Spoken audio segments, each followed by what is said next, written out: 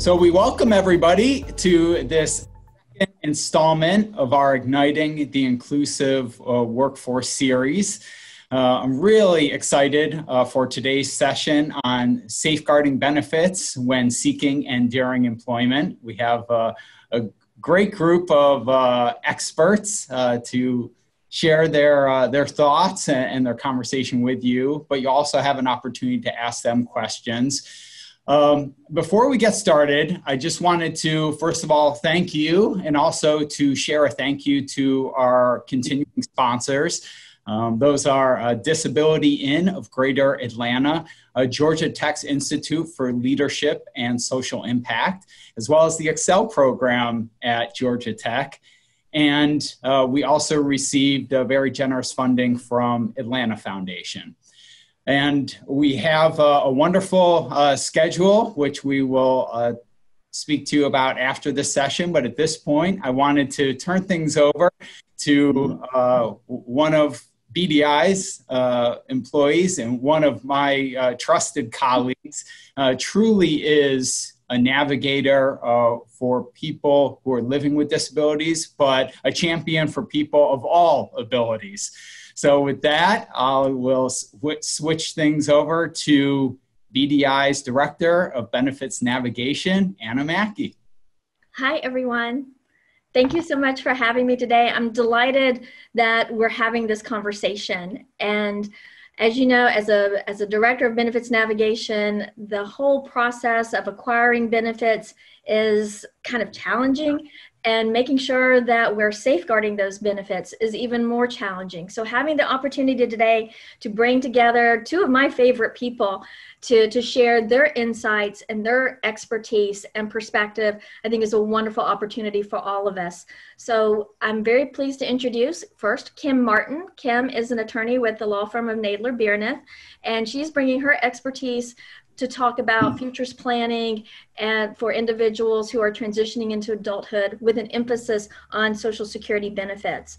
I'm also pleased to introduce Philip Woody, who is an advocate and is also bringing the parent perspective to this. We, as a parent as well, we all know how challenging it is to juggle all these myriad of responsibilities.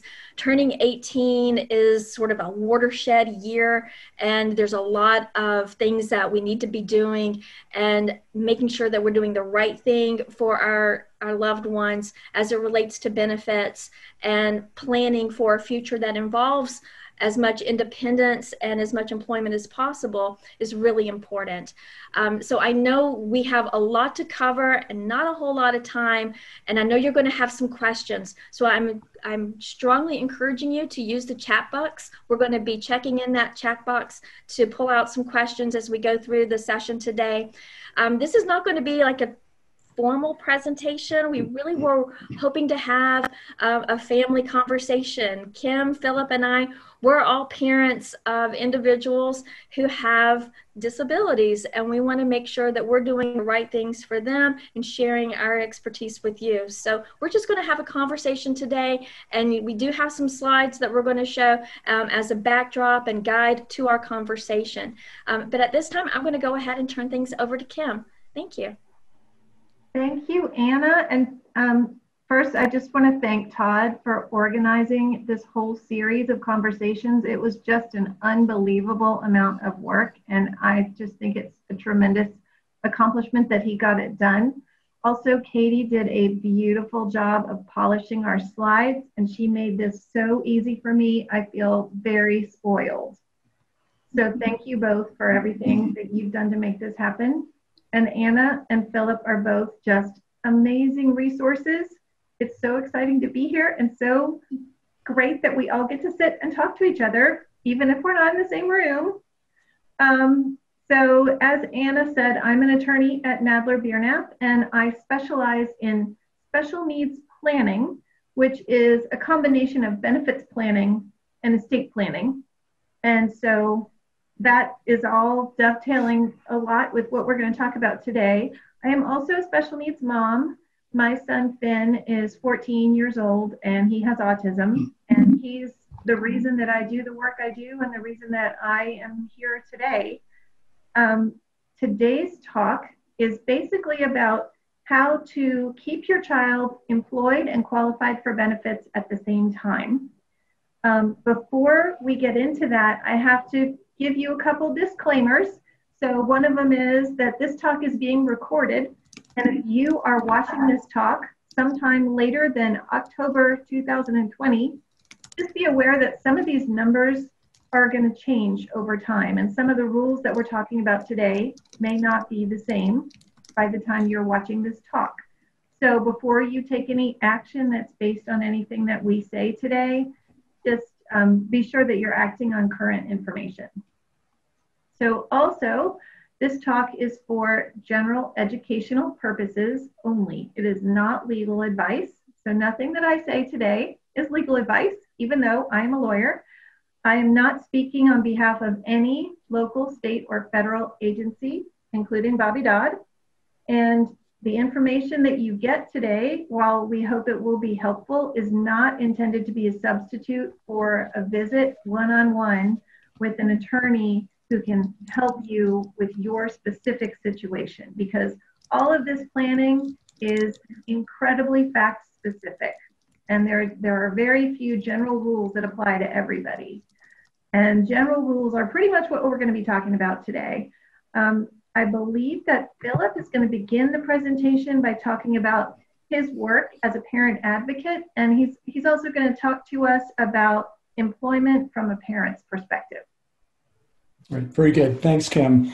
And it's been great working with both you and Anna, over the past couple of years. And I think we've done a lot of good work for the community together. And as a parent of a special needs child over the past 20 years, we've had to navigate different services at different ages. For example, as an infant or a toddler, at that age, we were so focused on Katie Beckett deeming waiver and getting the waiver. And then when our son started school, it was all about IEPs and therapies and insurance and fighting to get on the waiting list for the now comp waiver, and then continuing to try to fight to get the waiver. And then on to setting up wills and special needs trusts, account for Evan's disability and his future to make sure he's got a good quality of life, through the end of his life. And, there's always been something at every stage. And now that he's over 18, he's 21 right now, we have guardianship, and he's about to age out of school, and we're looking at the possibility of employment. So for all of the services and benefits that we fought for our children, it's now on us again to advocate for our families, for our children with disabilities when it comes to employment, and ensuring that we maximize our children's benefits and we keep those benefits once they get employed. And so that we don't inadvertently, lose some of those benefits because of all of the, employment requirements and regulations that you'll hear from Kim. We can't let it overwhelm us, but we have to stay on top of it.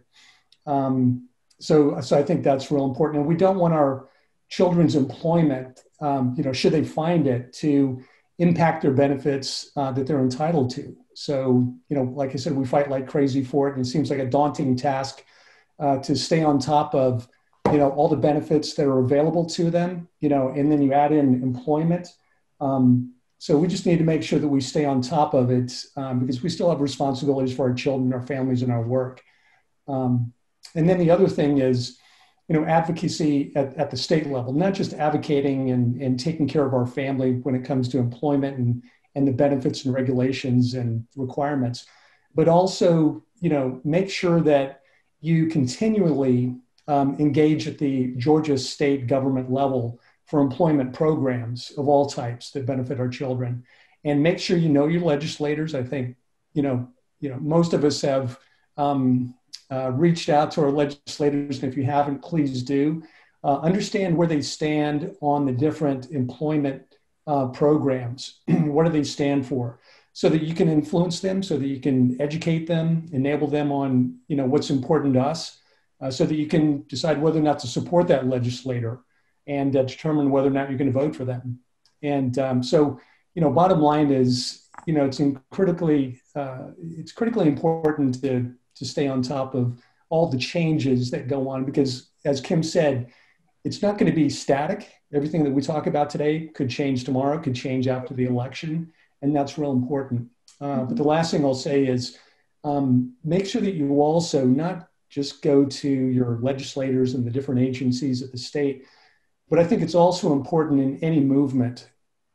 And there are a lot of social movements happening right now that we're all very aware of, is to build your network of allies, neurotypical allies, because we can't do it all ourselves. And like I said, and like you've all experienced, we have families, we have work, we have our children to take care of on a daily basis.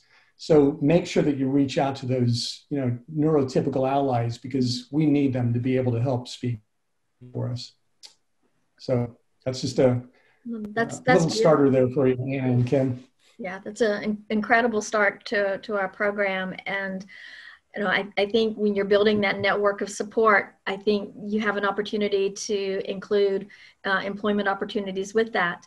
Some of the best employment opportunities for our guys is likely going to be with individuals that we know that we can help to negotiate that position for that person. So having that network is incredible on all fronts. What a great point. Yeah, can I add one other thing too, is that, leverage the resources that are out there, leverage Bobby Dodd. Anna Mackey and Bobby Dodd have been fantastic over the past year. We worked with Kim around, wills and special needs trusts.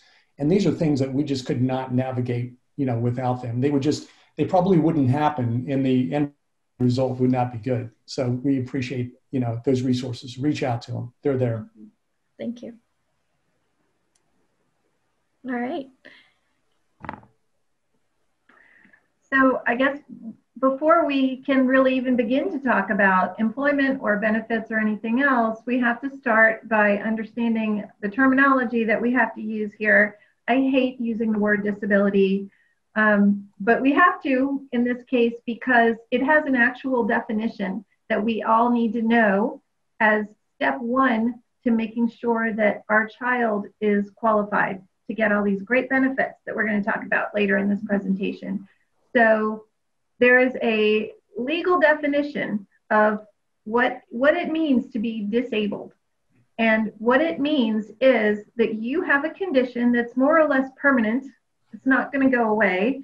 And it can either be a physical or a mental impairment or both that prevents you from engaging in what's called substantial gainful activity. That's abbreviated often as SGA, or I guess that's the acronym for it, is SGA. So substantial gainful activity is essentially your ability to work and to earn a certain amount of money. And that dollar amount changes every single year.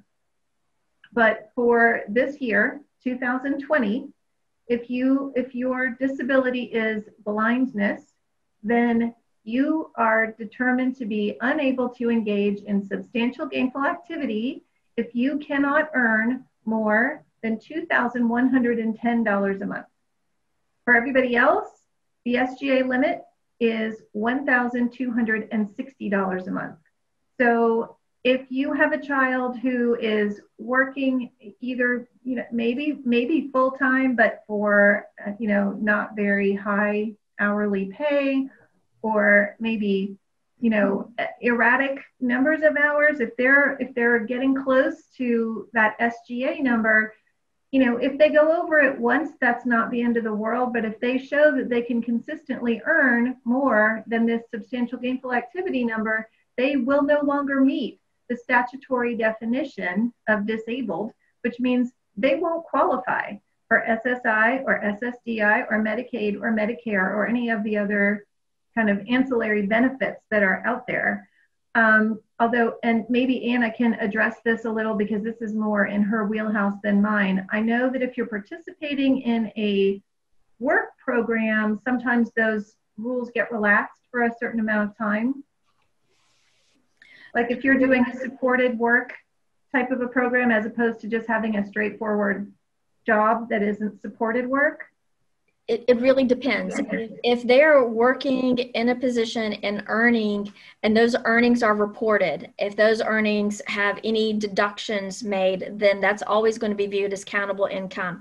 There are some programs, like my son is in a program that includes sort of an enclave type work, and the paycheck that he gets, while not remotely approaching the SGA, even though it would be viewed as countable income, because it's not reported, they're not taking any taxes out of it.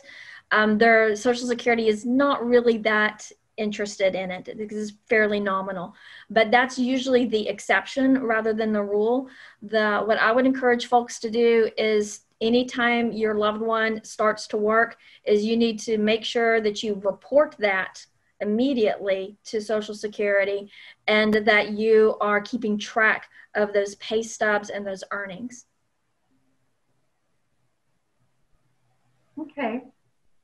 And so once you have been determined to be disabled for the purposes of our benefits qualification, that's when you can begin to pursue public benefits. And there are two different types of public benefits, two different categories that we're going to talk about today.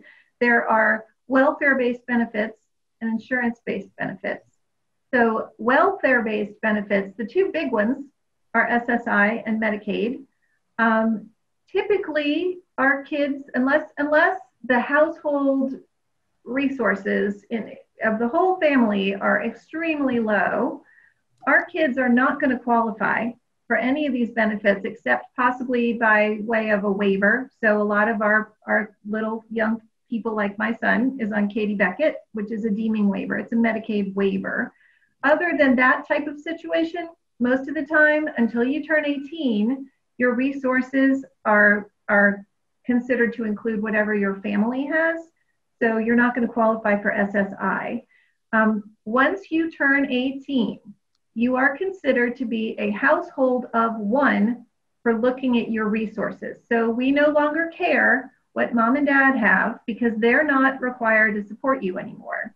So even though you may be living with mom and dad, even though they may very well be providing even potentially all of the support that you get financially, once you're 18, you're a household of one and we only care what you have. And that's when most of our kids qualify for SSI. But they have to meet a couple tests in order to determine whether they qualify. So they can't have more than $2,000 in non-exempt resources. They can't earn over the SGA limit, but assuming that they qualify, the maximum amount that you can get in SSI for 2020 is $783 a month. And as I said, if you have more than $2,000 in non-exempt resources on the first day of any given month, you don't qualify for SSI. And your earnings have to be below the SGA limit. And then I think this 783 in countable income thing is here because of there's a dollar for dollar offset for income with regard to SSI. I think we're going to get to that slide later. But basically, you qualify for SSI if you pass both the resource test, the means test, and the income test. Kim, I'd like to mention one thing real quick on SSI. So, you know, when you hit 18, it's not like automatically on day one of being 18, you get that $783. You know, it's an application process, it's a review process, and from our experience, it took several months. And even then, Social Security came back and said, no, we're not going to give you the full 783. We're only going to give you 500. And, you know, God bless my wife. She fought and fought and fought to get that full $783 that he was entitled to. And we did not, and Social Security did not go back and retroactive give us, you know, what he was entitled to. Well, and you probably got a 1/3 offset. You probably got less than the full $783 a month, because if you were letting Evan live in your house and eat out of the refrigerator, just like we all do with our kids, even when they turn 18, that means that you were providing him with food and shelter for free. And that is called in-kind support and maintenance, or ISM. And if Social Security decides that any source other than SSI or an ABLE account is providing somebody with food and shelter. They'll say, this person's getting in-kind support and maintenance. They're getting free food and shelter, and we're going to reduce their SSI benefit by a third. And so that's probably what happened. The way around that, it doesn't work 100% of the time, but a way to address this that I typically will advise people to do is to have a written agreement, a room and board agreement with your child. And then once you're charging them rent to live in their room and eat out of the refrigerator, then you're no longer providing them with in-kind support and maintenance. And that's how you get back up to the full $783 a month. So I'm guessing that that's probably what happened. I'm sure Anna has things to say about this. I send people to Anna for this all the time. I actually do have an email that has a step-by-step how to address that 1/3 reduction. And anybody who would like that, we can certainly, I put my email address in the chat box there. So if you would like that email sent to you, I'd be happy to do so. I'm going to go ahead and give can you believe we're already halfway through this session warning? So I know we still have a number of topics to go through. So here we go. Okay, so once you're on SSI in Georgia, that qualifies you to get Medicaid, which is medical insurance. You're automatically eligible. You just go to Medicaid and say, here I am, I'm on SSI, and you apply essentially just to get a Medicaid card. There are lots of different kinds of Medicaid. I believe there are 7 different kinds, so it's hard to just talk about Medicaid like it's all one thing. But the type of Medicaid that you'll be getting if you're on SSI is just essentially medical coverage, which is Medicaid is a payer of last resort, which means if your child is on your private family insurance, then Medicaid still expects for the family insurance to go first when it comes time to pay for something. And then if there's some amount left, like a copay, or if there's something that private insurance won't cover, Medicaid will pay for it as long as you're using a Medicaid approved provider.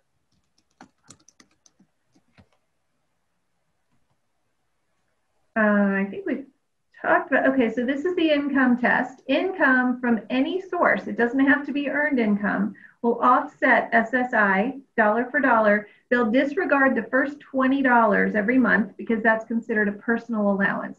But then if your child has income from a job, if your child is still being supported with child support, if you're divorced, this is something a lot of people don't know, that child support is attributed to the child as income, even if it's getting paid to a parent.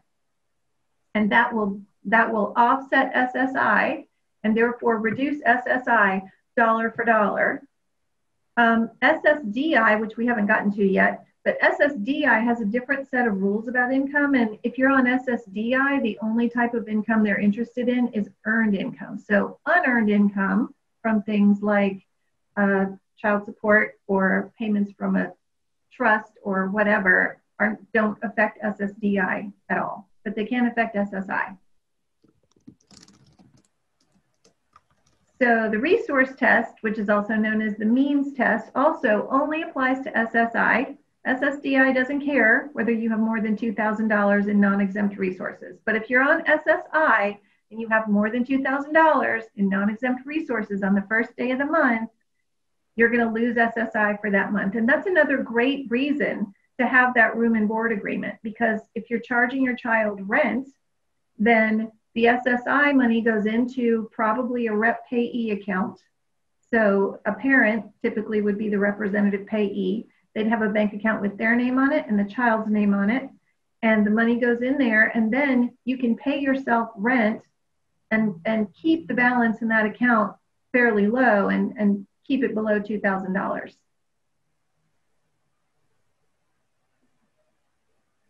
So insurance-based benefits are the other type of benefits that we were going to talk about today. The 2 big ones here are SSDI and Medicare. Eligibility for these benefits is based on your work record. So if you're a disabled adult and you have a work history, it's possible to get SSDI in one of 2 different ways. One way that you can get SSDI is it's based on your own work record. So it's hard to give you a hard number here because it depends on so many different things. Right. But if you have enough quarters of work and you become disabled to the extent that you can no longer work, then it's possible that you could get SSDI based on your own work history. The better way, in my opinion, to get SSDI is the second way, which is by way of a parent's work record. So if you have a disability that began before you reached age 22, and you're on SSI, and then you have a parent who either dies or becomes disabled themselves and starts to draw benefits, or retires and begins to draw Social Security, any of those things will cause you to go from SSI to SSDI. And then you're getting SSDI based on a parent's work record, which means you're very likely getting more money. So the way that we figure out how much SSDI you're going to get under those circumstances is, the rule of thumb is you'll get about half of whatever the parent gets. So if you have a parent who retires and they're getting $3,000 a month in Social Security, and you're the disabled child, you'll likely go from SSI to SSDI, and you'll get about $1,500 a month in SSDI. So that's way more than the current $783 a month of SSI. And you then can just stop worrying about a lot of these really troublesome, annoying tests that you have to worry about with SSI. So 2 years after you go on SSDI, you will also be eligible for Medicare as opposed to Medicaid. So SSDI and Medicare are both not means tested, but we still care about the means test. We always care about the means test, because there are lots of different types of Medicaid, and even when your child is on Medicare, you may want one of those types of Medicaid, which is very likely to be means tested. So for example, there's a type of Medicaid that's called QBT Medicaid that will pay your monthly Medicare premiums if you qualify for it. That's just one example. And there's the big brass ring now waiver and comp waiver that are Medicaid waivers. So it is possible to be eligible for all 4 of these benefits at the same time, or some combination of them. So if, let's say that you're on SSI and you have a little work history and you've earned, something, but maybe not a lot, and then your disability prevents you from working any further. So you then go on SSDI based on your own work record. But because you don't have a really long work history, or because your earnings were never very high, maybe you're getting $200 a month in SSDI. That doesn't mean you're now losing SSI and you're going from $783 a month to $200 a month. What that means is SSDI will pay you your $200 a month based on your work history, and SSDI will make up the difference. So you'll still end up getting a total of $783 a month. It's just that you'll get it from 2 different sources of Social Security benefits. And by the same token, if you're on SSDI and it's been 2 years and now you're on Medicare, as I was saying before, you very likely could still be on 1 or more Medicaid benefits, assuming that you pass the means test. So we made this slide because we just decided to be incredibly timely, and I hope that soon this will not be important anymore because COVID will be over. But at the moment, I have a lot of people asking me questions about this. There were stimulus checks that went out a few months ago, and who knows, maybe there will or maybe there won't be more stimulus checks coming. And a lot of my families that had young adults who were entitled to get these $1,200 checks were just in a panic because they didn't know, is this going to count as income for SSI purposes? Is this $1,200 that's suddenly sitting in my child's bank account with no warning, that's put him way up over his $2,000 limit, going to disqualify him from all these means tested benefits? What should we do about this?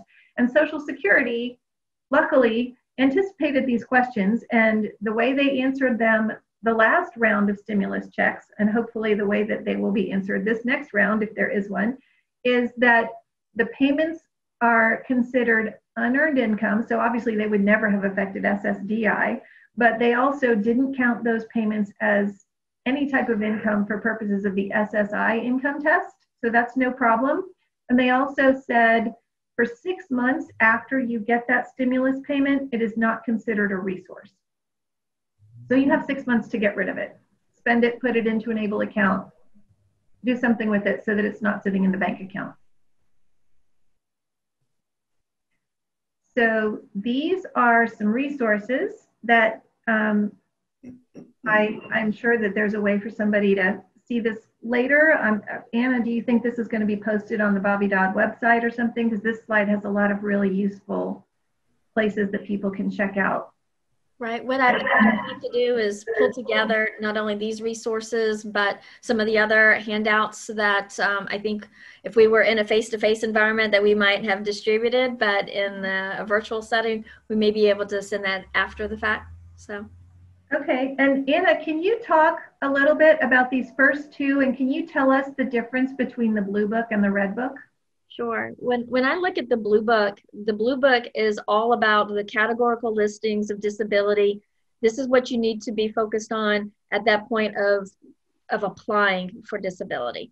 So you need to follow the specific criteria that Social Security is requesting to confirm the severity and impact of that disability such that you would get that determination of award. So the Blue Book is, you can just Google Blue Book and put in whatever condition and you can see if it's a listing by itself. There are some listings that are compassionate allowances and that are fast-tracked through Social Security. So it's just an interesting thing to review. The Red Book is your guidebook for once you have benefits, whether it's SSI or SSDI. This opens the door to helping you understand how you manage those benefits when you're working. So it's chock full of very important information, including incentivized programs like Ticket to Work, the importance of connecting with an organization that has the work incentives planning and assistance so you can manage your benefits.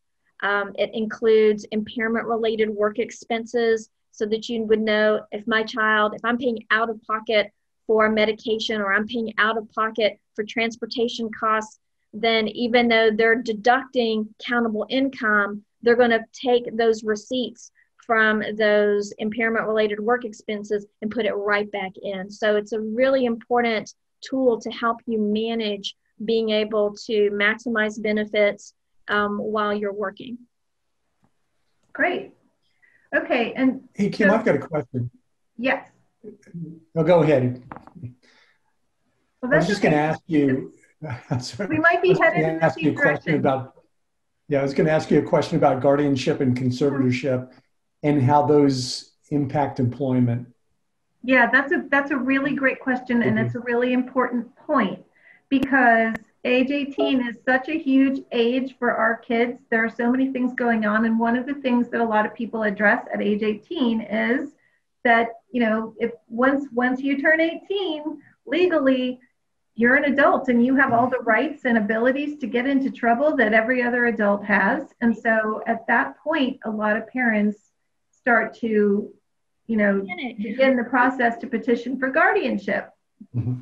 And in Georgia, guardianship and conservatorship are kind of two halves of the whole. Guardianship is care of the person, and conservatorship is care of the person's money. So if your child has a job, then you will need to petition for both guardianship and conservatorship. If your child doesn't have any assets and doesn't have any income other than SSI, you don't necessarily have to petition for conservatorship. And, you know, if I had a choice about it, I would not petition for conservatorship because it's burdensome. You have to post a bond with the court that you have to pay for. You have to file an annual accounting to the court every year, and you have to give a spending plan to the court. And once that spending plan is approved, you can't deviate from the spending plan without permission from the court. So that makes it problematic if your child, you know, earns more than you thought they were going to earn that year, and they get above $2,000 in their bank account, and you can't get rid of the $2,000 because you're working under a spending plan that was approved, you know, at the beginning of the year. So that's problematic, but just the kind of general advice I would suggest to people is if you're contemplating guardianship and conservatorship, just be aware that conservatorship can limit your ability to quickly get rid of money to keep your child qualified under the means test. So that's just an issue that you need to think about and be ready for when you create a spending plan in any given year. Good. Thanks. So Kim, we've had a number of questions about the ABLE account. Do you want to just provide a little more information and clarity around why it's important to have an ABLE account? Sure. And you know, it's not something that everybody should necessarily have, but it's a useful tool in certain ways. An ABLE account, well, first of all, people are probably more familiar with the 529 college savings plans that have been around for a while. They're called 529 plans because they were created under Section 529 of the Internal Revenue Code. ABLE accounts kind of got shoehorned in to that code section. So ABLE accounts were created a few years ago, and they were created under Section 529A of the Internal Revenue Code.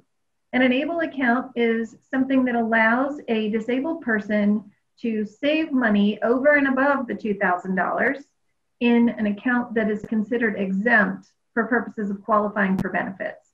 So it's a great place to put, you know, relatively small amounts of money. There are limitations on ABLE accounts that make them, you know, not great if you suddenly inherit a whole bunch of money, or, you know, for some reason you have significantly more money than you're allowed to put in a given year. But the limit that you can contribute to an ABLE account in any given calendar year is $15,000 unless you're employed. So if your child has a job and earnings from that job, then you can contribute the $15,000 plus whatever amount the child earned that year up to the federal poverty limit, which I believe is something like $12,700. So anything that you put into an ABLE account is exempt for purposes of passing that means test. The downside of having money in an ABLE account is that at the child's death, any funds that are in the account are going to be subject to Medicaid payback. And the clock starts ticking on the Medicaid payback when you open the account. So, you know, I wouldn't, if you have a 5-year-old who doesn't have any money and doesn't have any prospects of having any money, I would not open an ABLE account because you're going to start that clock running on the Medicaid payback. But it's a great place to just park a small amount of money until you need it for something. So, you know, if you've got a child whose earnings are building up in their bank account and you don't have any good reason to spend the money on anything, you know, maybe you want to open an ABLE account and say, this is going to pay for my child's plane ticket to go on the family vacation. Or, you know, this is going to pay for the new wheelchair that we were going to buy in 6 months, or whatever it is. Okay. So I think we're about ready to wrap up. I didn't know if you had any other final comments to make to the group. Phil or Linda? Phil, do you have anything? Well, go ahead, Kim. I just am happy to answer additional questions if anybody has any. I think my contact information is in here somewhere, and you can always email me at the firm if you have any questions. Yeah. It's very hard. I feel like we've just scratched the surface on so many things that we could have talked about all day. Yeah. But hopefully at least we've introduced some ideas to people and given them things that they can find out more about. And I would just add, you know, what you mentioned at the beginning, Kim, and I mentioned it briefly as well, is that everything that you talked about today, you know, it's point in time. Mm-hmm. And it could change tomorrow, could change in November, sometime next year. There are limits that we have to watch, and benefits that are there that if we don't take advantage of them, they don't just drop in our laps. So, you know, we need to be, you know, diligent in keeping track of all these. So. Right. I agree. I would agree. And I would just add that benefits planning is a very individualized process. It's not a one size fits all. What's going to work for one person may not work for someone else.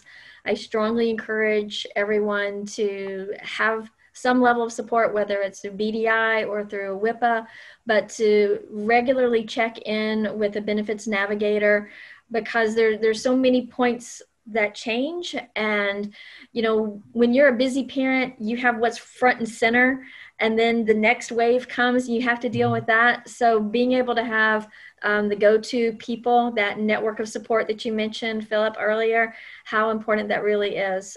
Certainly BDI is proud to be a support to our community, so feel free to reach out to us. Reach out to the resources that you have here today. We're delighted to be able to assist you in any way we can.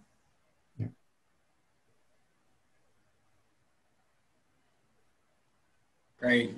Thank you so much, Anna and Philip and Kim and Katie, our project manager, for just an exceptional wealth of information that was provided. I mean, as I think about guardianship, conservatorship, ABLE accounts, and how stimulus checks affect everything, child support payments, it's a lot to keep track of. And I know there's responsibility on the individual side and parent side, but we're so grateful to have such experts and strong advocates and champions for those that really do need the navigation through all of this to figure out what the best path is for them.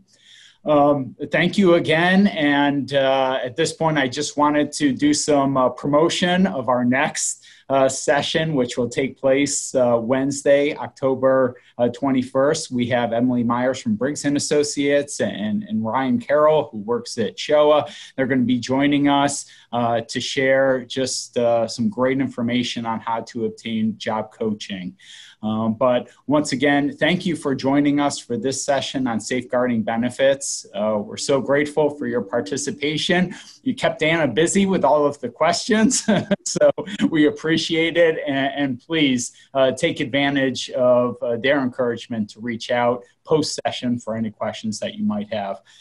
We will be sending out this recording, as well as the invite to the next session if you've registered for the series. So with that, have a great rest of your day, and thank you again. Thank you. Thank you.